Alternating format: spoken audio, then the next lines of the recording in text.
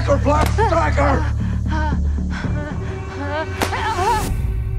Many Americans are aware of George Washington's ownership of enslaved individuals at his Mount Vernon estate. However, it's less widely known that it was actually his wife, Martha, who significantly expanded the enslaved population there. At the time of their marriage in 1759, George likely owned around 18 enslaved individuals, whereas Martha, slaveholding parents typically gave their daughters more enslaved people than land. White women were active and violent participants in the slave market. They bought, sold, managed, and sought the return of enslaved people, in whom they had a vested economic interest. Owning a large number of enslaved people made a woman a better marriage prospect. Once married, white women fought in courts to preserve their legal ownership over enslaved people, and often won. According to the book named They Were Her Property, written by Jones Rogers, for them, slavery was their freedom. White women from wealthy plantation-owning families in the antebellum South sometimes abused black slaves, especially black men. This abuse often took the form of sexual exploitation and mistreatment. The power dynamics were heavily skewed in favor of white women,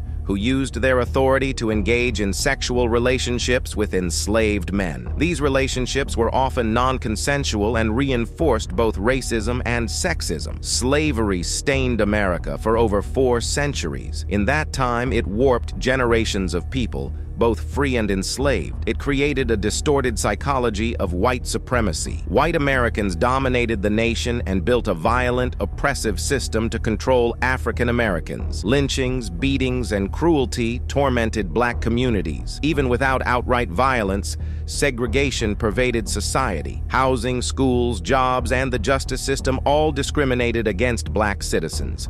Racism infiltrated every aspect of American life. White families reaped huge privileges and benefits from this racial hierarchy. In the antebellum South, married white women had no political rights. Husbands ruled as head of the household while wives were relegated to the domestic sphere. Women were treated as their husband's property. Their freedom and mobility were drastically limited. They could not even travel without a male chaperone. Abuse was considered normal for controlling wives. They were expected to remain cheerful, obedient, and faithful no matter their husband's affairs or abuse. White women knew their husbands fathered mixed-race children with enslaved women. This is why many white women sought their own power, and slavery provided that outlet. Most know George Washington kept slaves at Mount Vernon, but few realize his wife Martha caused the slave population there to balloon. When they wed in 1759, George owned about 18 slaves, while Martha owned 84. Though unusual in scale, Martha exemplified white women's routine and active role in slavery. Owning slaves boosted a woman's status in finding a husband. After marriage, white women fought in court to maintain legal control of their slaves, often successfully. For these women, slavery equaled freedom. Martha Washington's vast slave holdings were unusual, but her participation in slavery was not. White women were active, often violent actors in the slave trade. Owning slaves boosted a woman's status and marriage prospects. After the wedding, white women fought to maintain legal control of their enslaved people, frequently winning in court. For these women, slavery equaled liberty. Historians once dismissed white women's role, relying on a few Southern diaries, but historian Stephanie Jones Rogers used a different source: interviews with formerly enslaved people. These narratives came from the Federal Writers Project, part of the Works Progress Administration. They reveal the truth. White girls were raised to be slave mistresses. From infancy, they learned to dominate. One narrator recalled, "Other people didn't have no beds when they were slaves. They would sleep on the floor, here, there, just like a lot of wild people. We didn't know anything, didn't all look in no book." Young white girls observed their mothers, grandmothers, and female cousins disciplining the enslaved.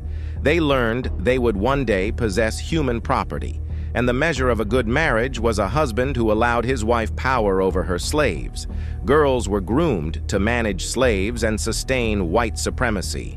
Once of age, white women relished dictating enslaved people's lives. They were free to verbally and physically abuse their servants. Southern households aimed to recreate slave systems on the cheap.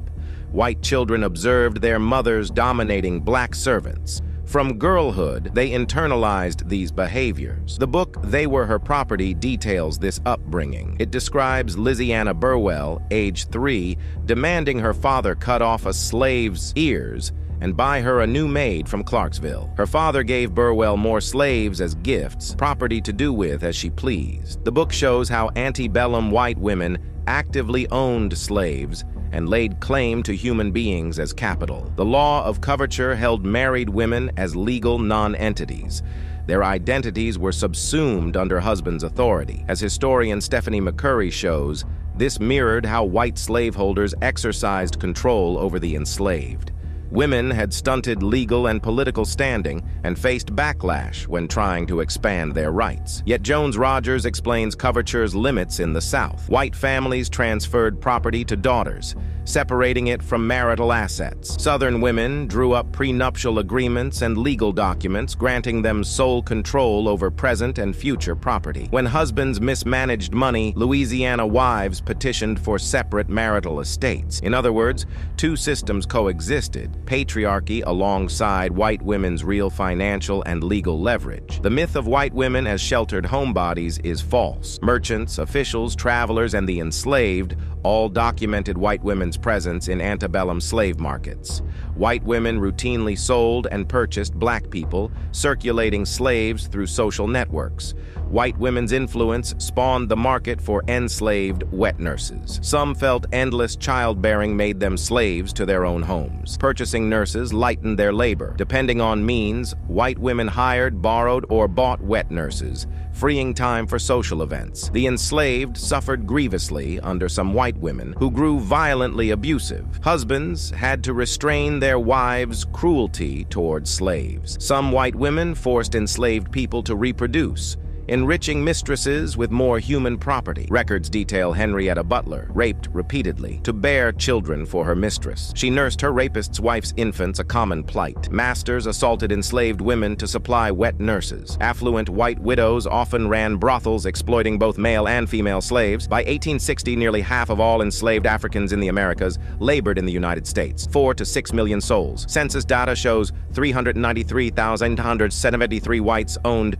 3,150, 528 black people. A mere 1.5% of white Americans owned slaves. Slavery's official end in 1865 did not conclude the trauma. The failure of Reconstruction crushed hopes for equality in the 1880s-90s. White supremacist beliefs surged. As the Civil War raged, white women resisted emancipation. Loyal to the Confederacy, they sought compensation for freed slaves. Some spirited enslaved people away to unaffected areas, a tactic called refugeeing. After the war, white women negotiated exploitative contracts with freed blacks. They took black children as unpaid apprentices, maintaining control. Though better than outright slavery, apprenticeship denied true freedom. Black families worked for former masters at pitiful wages.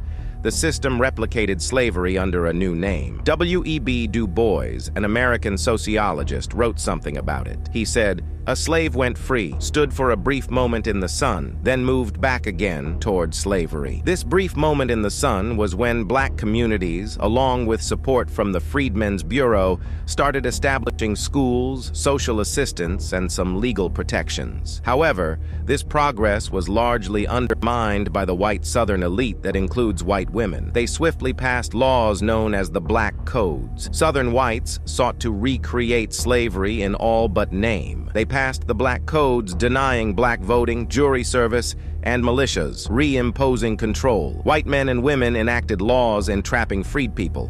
Vagrancy and contract laws led to peonage, a debt-based servitude. By 1915, at least 6 former slave states had passed laws allowing forced black labor. Vagrancy alone could land blacks in the convict lease system, working against their will. This brought huge profits to white women and men who traded black bodies and labor. A 1929 interview features Rebecca Felton, a prominent white Southern woman and former slave owner. She describes mingling with presidents and holding leadership roles at national exhibitions. In her memoir, Felton exposed rampant corruption in Georgia's legal system. Judges elected by white factions sentenced black people to years of hard labor for petty crimes like stealing eggs. The convict leasing system generated huge profits for white elites. Felton knew the courts were designed to criminalize and re-enslave blacks after emancipation. Violence empowered this corrupt system. The Ku Klux Klan terrorized and murdered black Americans, along with sympathetic whites. The related Women's KKK gave racist women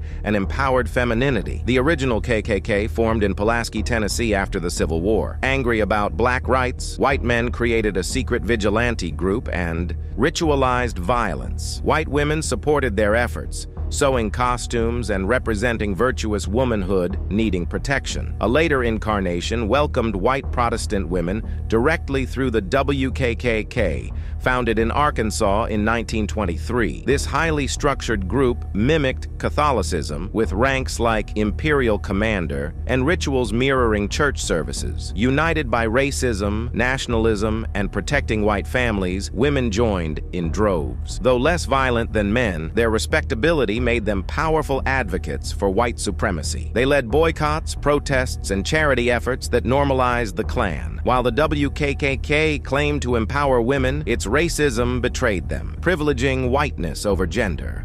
It subjugated women to male leadership. Still, many members considered it both a social club and a route to influence. Their willingness to terrorize for status revealed white women's complicity in sustaining systematic oppression.